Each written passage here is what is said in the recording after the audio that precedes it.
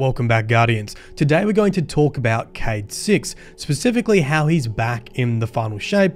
There are a couple of hints in Season of the Wish, but new trailers and the showcase have given us more information on the interior of the Traveler and what's going on there, which might help us understand the circumstances of Cayde's return.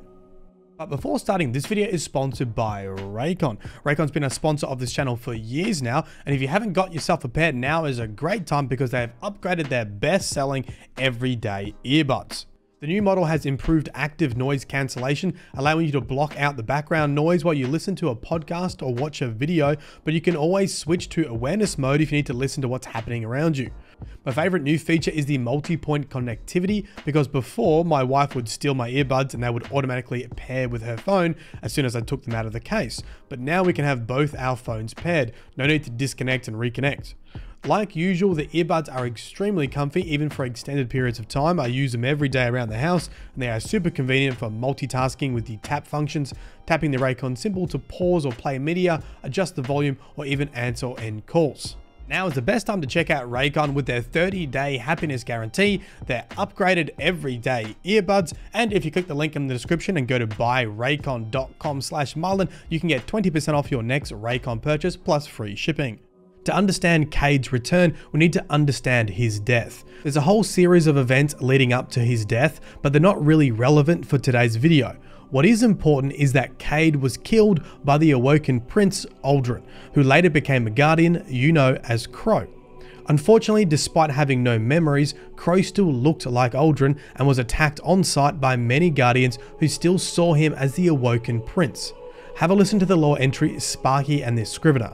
It reads, "From the beginning, this little ghost had been the only thing keeping him going. It seemed every guardian he met had little interest in him except to hold him accountable for the unknown sins of his past. But this almost unbearably earnest ghost had amended him again and again.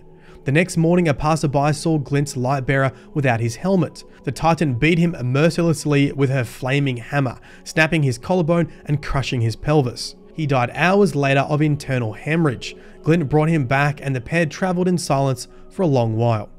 You might be wondering why we're focusing on Crow instead of Cayde, but bear with me as I suspect Crow is pretty central to what's going on with Cayde's return. Even after becoming an operative for the Vanguard, the past would continue to cause issues for Crow, and he feared he would never escape the shadow of his former self. Things only got worse in Season of the Lost, when Crow's memories of Uldren were restored by Savathûn, and he finally learned the truth. Needless to say, he didn't take it well. Have a listen. "I want the truth." "I was kind to you because I wanted to be. Because the truth hurts. You know this better than anyone. Shrinking away from the rumors of the man you used to be." "I'm not him." "How can you say that when you don't even know who he is? If the truth is what you really want, then lay your hand on me." Crow, don't. Please. See? Even your ghost thinks you're better off in the dark.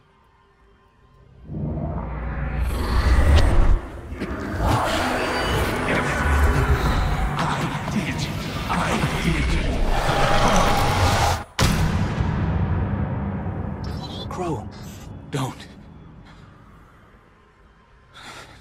Don't come any closer. What did you show him? Everything. No, wait! You hurt him. Someone had to.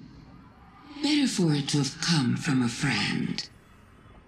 This all came to a climax in Season of the Haunted, where Crow had to physically confront his past in the form of a darkness-made nightmare of Uldren's self. With some help from Eris and the Guardian, Crow reconciled with Uldren and vowed to try to make amends for the events of Forsaken. Have a listen to his dialogue from the Bound in Sorrow questline. "Second chances. Turns out I've been using mine wrong. I thought being a guardian was my destiny, that wielding the light for good was the most I had to offer.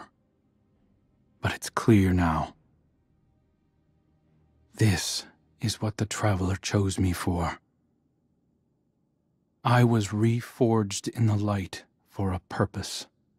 To remake something dead and gone into something beautiful. To learn how to forge something new from what we were. Everything Uldren did to the reef, the scorn, Fikrul. I have a responsibility. No. A calling to make them whole. And I can't replace Cayde. But I can cover his old patrols. Maybe organize the hunters a bit, if they'll let me. Clean up some of my mess. I don't know if I can fix everything Uldren left broken. But I can try. If you've been playing Destiny since Forsaken, then this may all feel like common knowledge, but the point is to show you just how integral Cayde's death is to Crow's character. Cayde is always there in the back of his mind, and in a place like the Pale Heart of the Traveler, this could be quite significant. In the most recent Final Shape trailer, Cayde mentions that everything in the Pale Heart is a memory. The ground beneath my feet is a memory. So is the grass and the sky. The warmth of the sun on my face. And in the recent showcase, Bungie talked about how the destination will be shaped by both the Witness and our Guardian's experiences. This explains why places like the Destiny 1 tower are present there. Have a listen.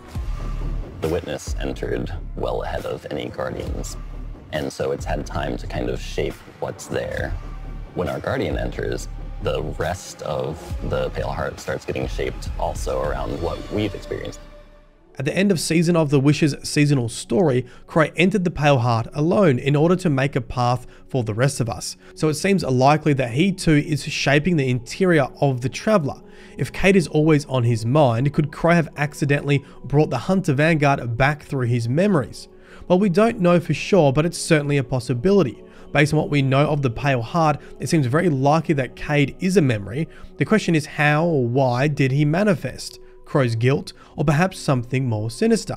In one of the lore entries from this season, Crow talks with Mara about the events of Forsaken and what he would change if he could. At the top of the list, he wishes that he could have spoken to Cayde and expressed his regret for killing him. Have a listen to the lore entry, Unforeseen Consequences. It reads, "Remorse and recriminations," Mara says absently. She turns her eyes toward him. "If you could go back, alter the course of your history, what would you change?" He can't help but laugh. Where to begin? Crow muses with a smirk. It fades soon enough.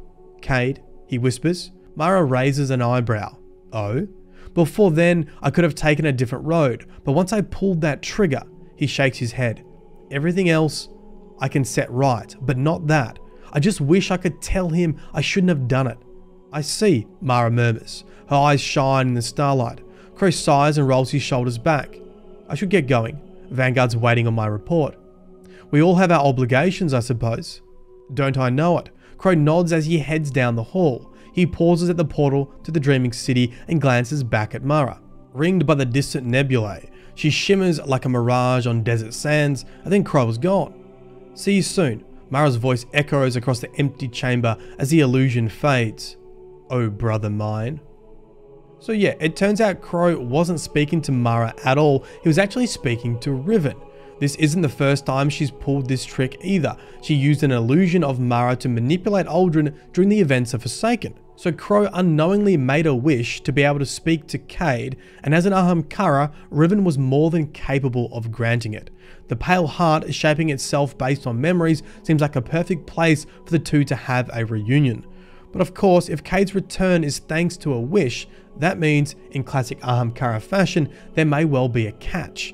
It's possible Riven was being benevolent like Taranis, but given her track record, I wouldn't count on it. The entry is even ominously called Unforeseen Consequences. I guess we'll have to find out in the final shape.